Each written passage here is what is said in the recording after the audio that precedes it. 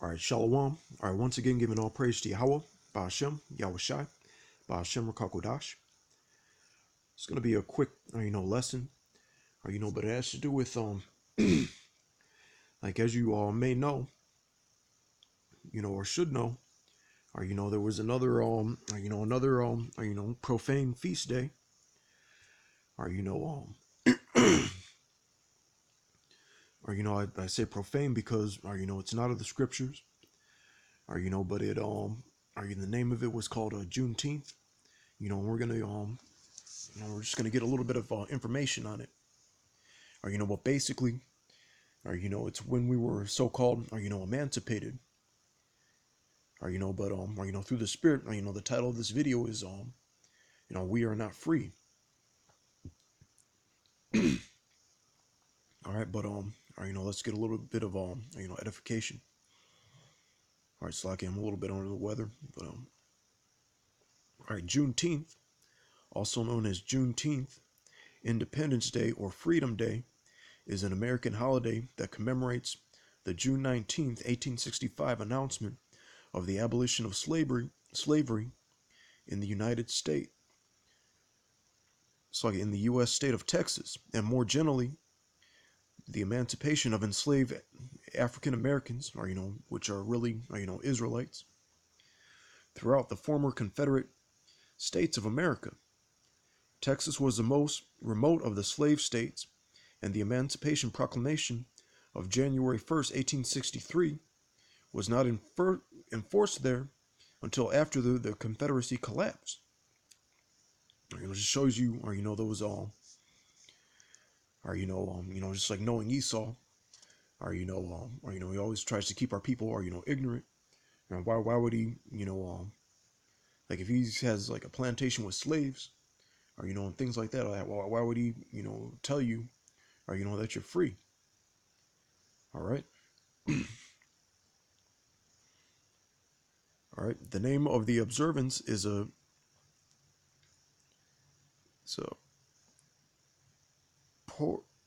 portmanteau, I don't know how to pronounce, of June and 19th, the date of its celebration.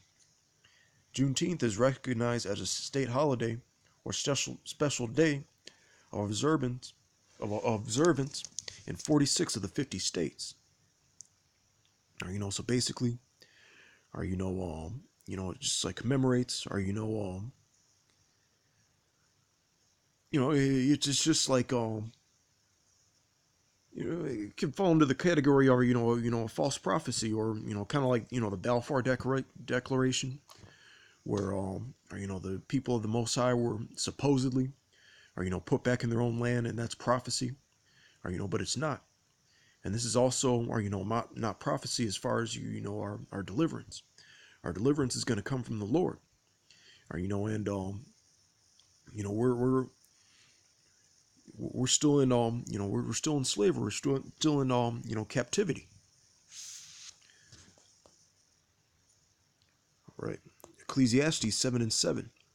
Surely oppression maketh a wise man mad, and a gift destroyeth the heart. So you have to be wise, in order to know that you're know that you're still in captivity, as an Israelite. Where does that wisdom and knowledge come from?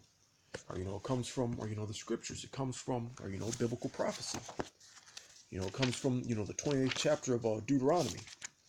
We're still suffering from the curses and all that. And this is it's also a commemoration, because there were certain Edomites that didn't free their slaves yet. Right. All right, but as you can see, as far as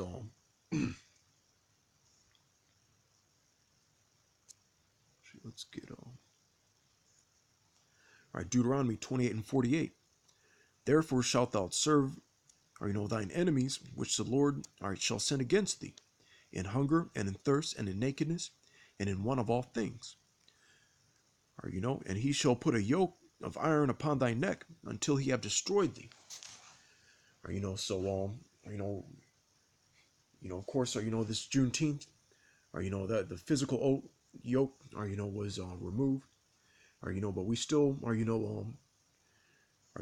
there's okay, he stepped his game up, as far as the type of oppression that we face, and you have to have some wisdom, wisdom and knowledge of the scriptures, in prophecy, especially, these precepts, you know, to know, what the real deal is, we're not, we're not free,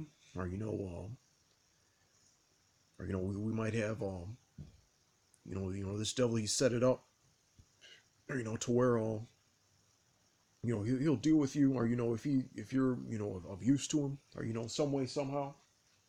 Look at the entertainment world, the sports world, but he doesn't want you, kneeling down during his national anthem.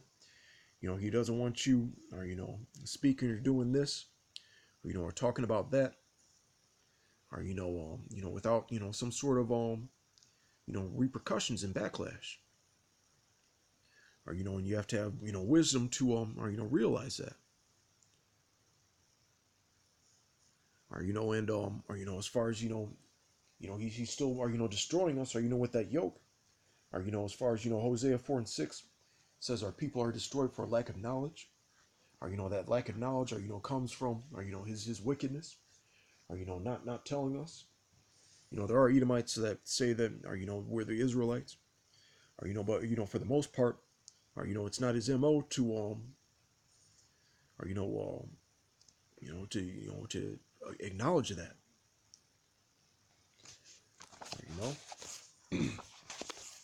But the thing, let's get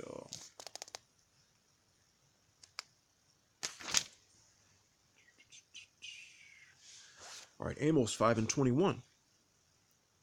I despise your feast days, and I will not smell in your solemn assemblies. Though ye offer me burnt offerings and your meat offerings, I will not accept them. Neither will I regard the peace offerings of your fat beasts. All right, you got a lot of Jake, just getting hyped up, that can go into getting hyped up about this, unholy day or any other day. How are you going to celebrate, your freedom if you're not free? Unless you don't know that you're not free. Unless you don't believe that you're not free. Or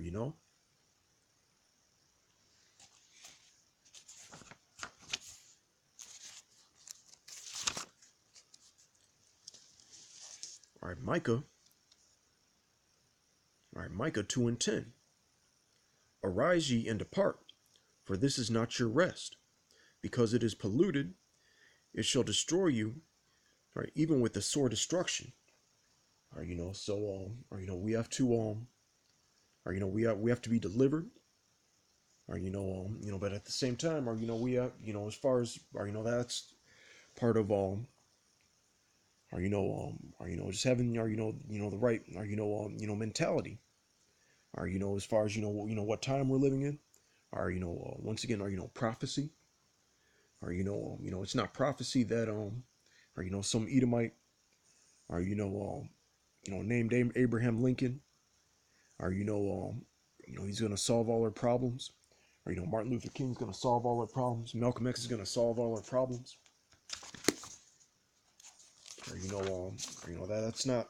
That's not part of the agenda.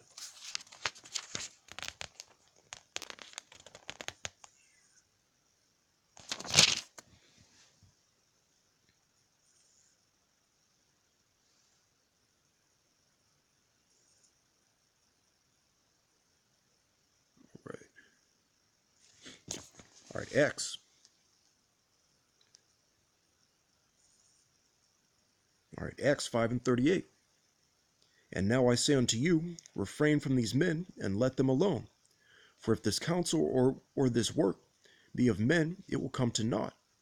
But if it be of the Most High, ye cannot overthrow it, lest haply ye be found even to fight against the Most High.